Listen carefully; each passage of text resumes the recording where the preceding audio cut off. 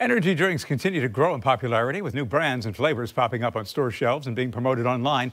And while they may be tempting to try, it's best to use caution.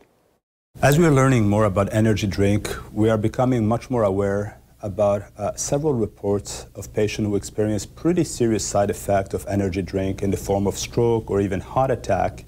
And part of it is contributed either to patient underlying risk factor, if a patient or individual has underlying cardiac or even prior stroke, but also probably related to the composition of the energy drink itself.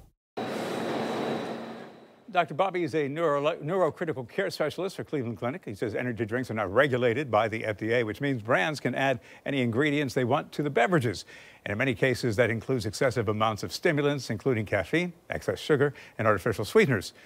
When a person consumes too much caffeine, it can put them at risk for dehydration, high blood pressure, increased heart rate, anxiety, and insomnia.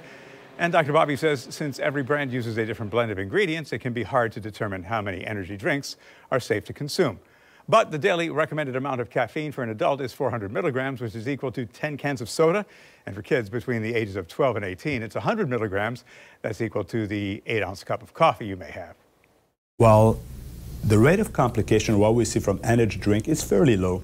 Again, not everyone who consumes energy drink will experience serious side effects. But when those serious side effects happen, they can have pretty serious long-term and permanent outcomes, such as stroke.